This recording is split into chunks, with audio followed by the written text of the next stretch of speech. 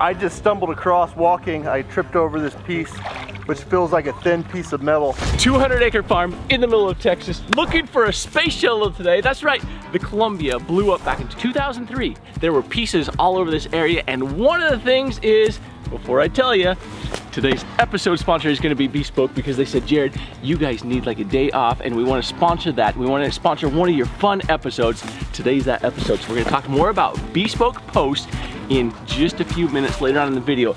But the thing is, tell me about it. Space Shuttle, what are the odds? I'm just blown away. I've been thinking about this since I first heard about it. I can't believe we're actually here right now. We're on the property. And there's nobody better to tell this than the family, so we're gonna bring them into it like happening right. Editing magic, just like that. We're here with Suzette and Curtis.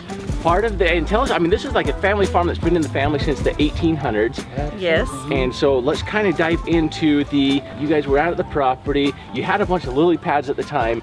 Take the story from there as to the space shuttle. The pond was covered in lily pads, and then we had the Space Shuttle Columbia that came apart over East Texas, and we did find pieces on the property, and NASA did come out and retrieve them. But we came out a couple of weeks after that, and some of the lily pads had turned over, and there was like mud pushed up, or an island had pushed up. NASA was called, but they never did come back out and check any of the pond. So whatever is out there, and we believe it to be part of the space shuttle, should still be out there. So my thoughts, my concerns on this one, Dan, in fact, I'm gonna bring you into this, is part of my concern is that you've done some research on this. Yeah. And tell me about supersonic parts flying from, you know, way up in space, coming down.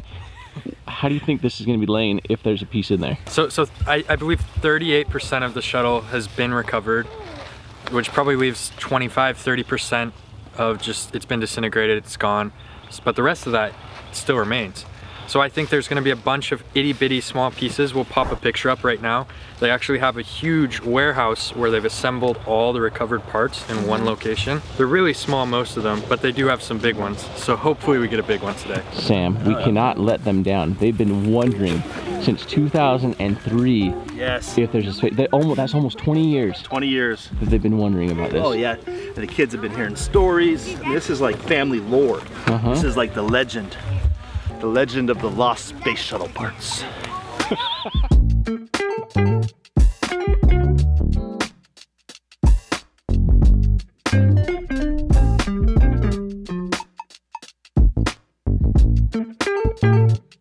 So somewhere over here on this side is where they had pointed us to. Yes. So I think we're just gonna kind of go over. Right about here. Yep, do a perimeter search and scan, and we'll change the settings on this. Right now it's only, 2.5 feet deep. So I can see why it's not gonna take much to actually make a mud mound out here. There's something right here. No, 100%. 100%? Yes, 100%. We have something in here. Sam. Hold on, wait. Yes! Sam. Okay, look. Put your head over here. I'm trying to. Trying to drive. Look at this. Oh my goodness. There. Oh my goodness. That is something right there. Oh, that's totally a thing. 100% something. Oh, Jared. All right, we have something in the lake. Yeah, I can't wait to see Sam, it up. Oh, that is not a normal lake. Something right there. No, that's definitely not a normal lake. So, oh my goodness. And that is roughly. Dude, we're gonna find like real space shuttle parts. Yes. Oh, here comes the money man. There he is. Look at him. He has the appropriate gear to grab the things already. Yes. If you want to put me on a spot. You're gonna reach down and grab it? Yeah, we're like 1 foot, 2 foot. Yeah, I flew my drone and looked at your screen and saw it was only 2 feet. Yeah. All right. He is suited. He doesn't even want you to have, the privilege of getting in the water. No. He's like, I'm in it. He's already there. He's like, I'm the cameraman, but not today, boys. I am suited and ready to go. Put me on the spot, he said. Put me on it. You want to shuttle me out there? Shuttle you? Good choice of words. We'll totally shuttle you out. Yeah, we'll shuttle you. Come on down, Dan. Hopefully he'll reach down and just come up with a piece. Right here, right now. Right here, right now. Go for it. Oh. I'm gonna take the waders off. I just put you on it. Now you want to get out? Come on now. I need to take them off because I'm definitely going deeper than waders. All right. He's wet all the way up to his chest already. I'm just gonna take my shirt off too. People are gonna think we're so professional. Oh yeah, totally. bunch of hillbillies out yucking it up. Right here, right here. All right, Dan, go. Right there? Right there. Yes.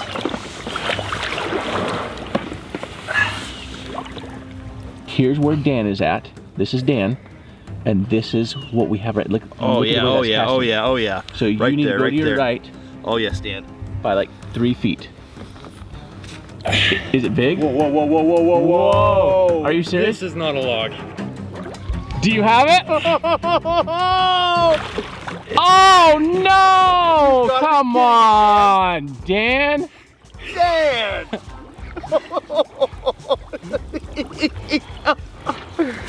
What a showman with his eyes. This is not a log. Jeez, Dan. That could be a space shuttle tire. It's totally not. It could be. Are you sure? Yeah. Positive. Why does it say NASA on the side? Here, push us back this way, Dan. So let's go to the other one. Yeah, your shadow. So this is Dan, and then this is the other shadow. Look, is it a tire? Look, he won't even tell us. I don't know where it is. I'm not on anything. I promise. Whoa. Did you find it? Whoa. Oh, Dan, You know what that is? That's like, whoa, it's another tire. That's what that is. No, I don't think so. Are you serious? It's a tire. Okay, are you guys ready? Yeah, we're ready. Dude, we're ready. We've been ready. Oh, stupid. All right, well, we have 2 non-space shuttle tires now. 2 non-space shuttle tires. All right, so you're getting out here, and then we're gonna take these across the way. Does that work? Yeah, it's a good run. Yes. I'm cold. All right. Yeah. Well, you get out, you get warmed up. Go take a hot shower. We got the RV over there. And then we're gonna go dump these off.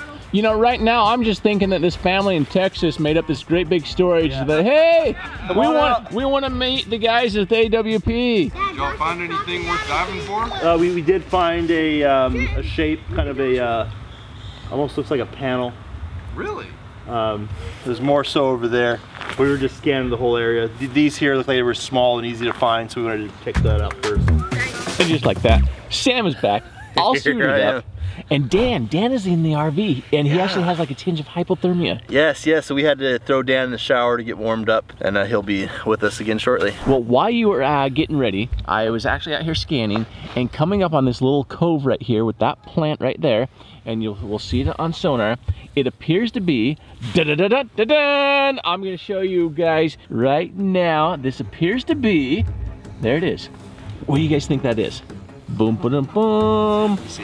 I'm gonna say a space shuttle part. I'm gonna say it's probably a tire. I'm saying that's a tire. Yeah, but you never know. Yeah, on top of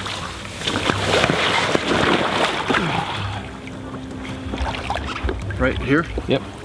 So I'm not gonna pull a Dan. Okay. There's no need to get excited. This is a tire. 100%. Yeah, but it is a space shuttle tire. Well, it feels different than a regular tire. All right. That tire matches the other tire. Yep. Got another tire. Yeah, I'm really looking for like just a scrap of a space shuttle. Going down and filling the tire, it was like, wah, wah, wah. Oh, look, they made a fire for Dan. Thanks for cleaning the pond. Oh, no problem. That's what we're here for. And there's also hope for finding one more tire, because normally cars have 4, so.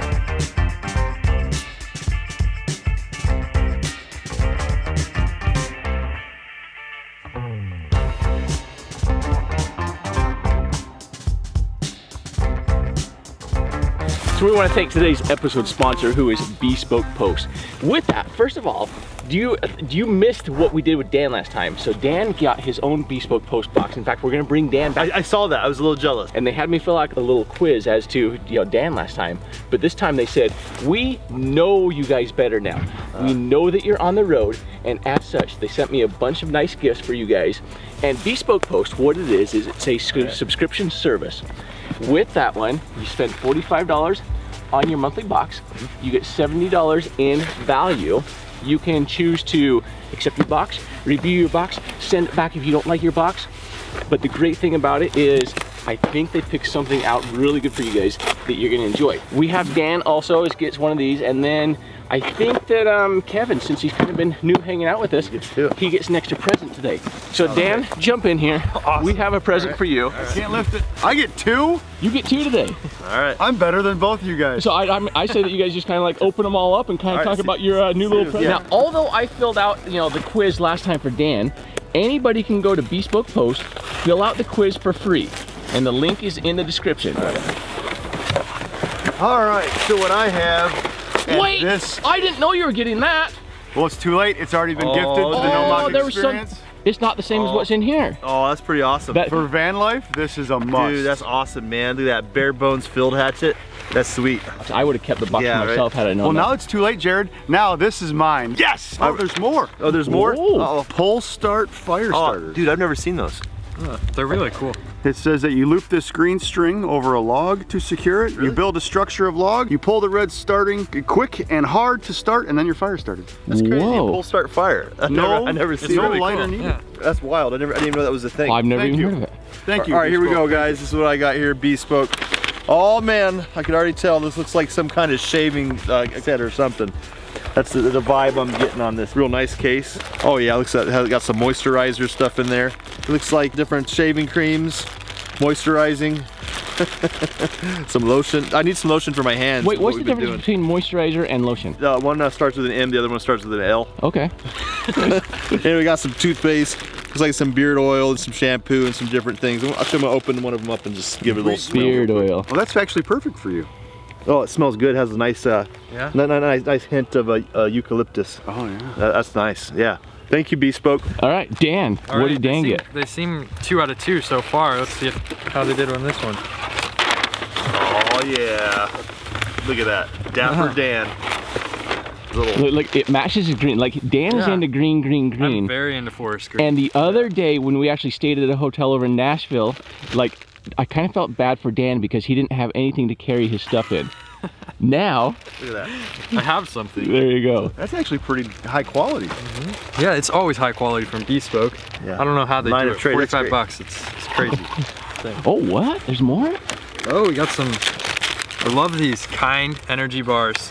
Excellent. Yeah, wonderful. Got a couple of those. So I actually have no idea what's in your box then. See what you got there, Kevin. What's in the box? What's in the box? What's in the box? Oh, it looks like we have. Oh, look like another lotion bag. A little bag of lotion. So let me tell you as a van lifer how important lotion is, because if you don't have a high top van and you can't stand up in it, you're doing most of your stuff on your knees. You're making your food, you're changing your clothes, you're feeding the dogs, and with the carpet, my knees are pretty chapped up. So yeah, in fact, when he wears shorts, his knees kind of look like a foot. A prehistoric riverbed. Yeah. So I think that what we learned from Bespoke Post is if you don't have any ideas for upcoming birthdays, holidays, in fact, Father's Day will be coming up. It comes up every single year. Birthdays for your friends and family come up every single year. I would say that Bespoke Post is an incredible sponsor to have, and we want to thank them for bringing us back out here, keeping us on the road, and giving us a day off on our cold case adventures that you see us on often. The link is in the description. Like I said, it's free to fill out the little survey, and if you like what it is that they have picked out for you, $45 a month. You can cancel it anytime. You can review it. You can send them back. You can trade out your boxes. Like, I'm kind of jealous. Yeah. Well, you can't have it. This is mine. Yes. Thank you very much. Let's get back to the show. So you're suited up now, Jared? Yes. We're going to do a kind of a circular, putting the weight down on the very bottom. I'm putting a line on it, and then I'll let the line out roughly 5 feet every time I go out and around, and I'll have a metal detector as well. So that way if there's anything under the mud, let's see if we can find it. All right, let's do it. See what you go that way, and then you push it that way, then you go the other way like that. All right, that's how you do it. There. Right here? Perfect. Watch your head there. And then I'll take, as I put this on, I'll take the metal detector. Okay. All right. Thank you. Yep. All right, Jared, while you're doing your pattern, I'm just gonna go start walking around and see what I can find. All right, have fun. Later, bye-bye. Later. I found a piece of something over here. It's partially buried and there's wires on it. No way. Serious. Oh, serious. Serious, 100%. It's underground. I'll get it out. Big portion of it. So right now I was actually walking along. I was a little, just kind of catching my breath from mucking through the water. And I looked down there and I see that turtle shell. I was actually going to go down and look at that turtle shell. And then on the way down to the turtle shell, I noticed there's this piece of something or other with wires on it. And it is partially underground. And this here looks like it's some kind of, I don't know, some kind of wiring or something. Oh, I found a bullet. See that? Some kind of... I think that's just a root, Sam. A red root? Yeah, they have red roots around here. You got red roots? Yeah. Are you serious? You guys got red roots? It's a root. Oh man. Look at this. It's a pine cone. Right? I think it came from space. Jared, it can stay in the water. Yeah, I've just been advised that Sam has identified a tree root. Yes, he has. Way to go, Sam. I was actually walking over there because I saw this super cool turtle shell sitting upside down. But on the way there, just a little corner of this metal piece was just poking out. And Dan was actually inspecting it. And you can see where there's some type of weaving right here. It has weaving, it has rivets. It's definitely, you know, lightweight metal. It might be space grade. Yeah, realistically, it's either part of a car or part of the space shuttle. I mean, I don't because it does have fabric on it. I definitely had to dig it up. Here, let me see it. I'm gonna say no on this one. Yeah, I think it's just a part of a car or something sitting out here. Yeah. I mean, I haven't been on the inside of a space shuttle before. I know they definitely didn't put chrome trim on the outside of it. No, do a really close up of that, Dan, and ask them in the comment section below. Did we find a piece of the space shuttle? I'm gonna go with I don't think so. I mean, and I'm gonna go with I have no idea. But it's a lightweight metal, has the riveting. You can see the fabric there. You know, our viewers are so smart that one of them is gonna find and identify exactly what it is. Yeah. Off the exact year of whatever it is that it came off Absolutely. of. And it'd be like something absurd. It's like, how did they figure that out? Yep, totally. Hope so. But I definitely don't see any markings on it. But then, like you said, this could just be like a little junk piece from who knows what. I mean, if it was on the space shuttle, I imagine this would be some kind of thing in the electrical box. Do we call NASA out right now, or should we wait a minute or two? I'd probably wait a minute or two. I don't think we should call NASA. I don't think they're gonna be. They're not gonna be thrilled with us. So thrilled with that piece. No. So that means you gotta find something, Jared. All right. So I found something, Jared. I'm going back in. I'm not.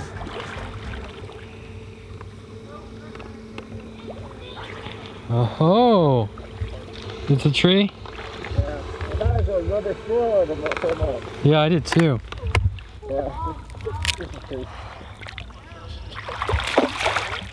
Sam and Jared just called us back over. They have something. As we're cruising across here, you can actually feel like how the sand, the mud is actually really soft right here. And then there's actually a hard embankment right here. Sam here. I just stumbled across walking. I tripped over this piece, which feels like a thin piece of metal. So I don't have my gear on, obviously. Jared's getting his on. Right now I have the metal sandwiched between my feet, and he's gonna dive down and give it a feel. Yeah, so follow my knees down, man. You'll feel it. Or follow my legs. It's sandwiched between my legs right now. Follow your legs. Between your legs. Yep.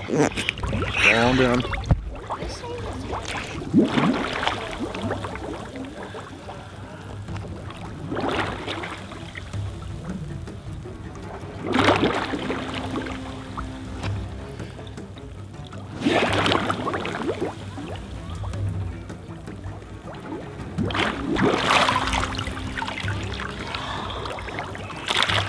I don't think the space shuttle used wood. No, probably not. Dang it. Yeah, check out underneath my left foot. Yeah, there's more in there. Not a space shuttle. Why is your It's like an old chest or something. Like a dresser? Box. Not a space shuttle. Sorry, Dan. It's okay. Dan, I say it's time for the magnetometer. I think so too. This mud is deep. Yeah. the what light? The magnetometer. What that'll do is there's a drone that has a magnetometer underneath of it, and it will tell us if there's any metal under the surface here in the pond. And that is our next move. Environmental cleanup. That is the keyword of the day. Welcome to the tires we got out. But also, the other word that Dan likes to use is persistence, which means we're not done yet. because I think that on our next trip to Texas, magnetometer with drone, definitely. We definitely have to come back here. At the end of the day, I'm gonna say we didn't lose on this one. No. We have some incredible new friends, so thank you for bringing us to Texas, to your farm.